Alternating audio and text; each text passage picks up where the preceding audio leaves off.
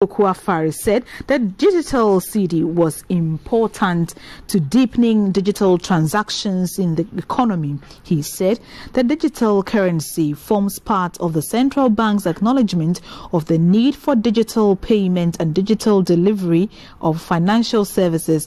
This, he says, will enable the central bank to provide a platform that will add more value to digital transactions. The first deputy governor said the digital currency will be designed with security features.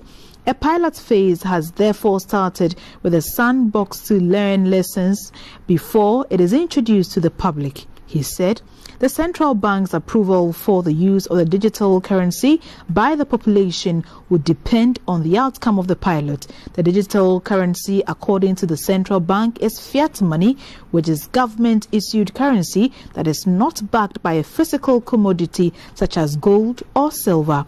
It is cash on its own. Financial institutions like banks and fintechs will be able to create value addition on the digital cash.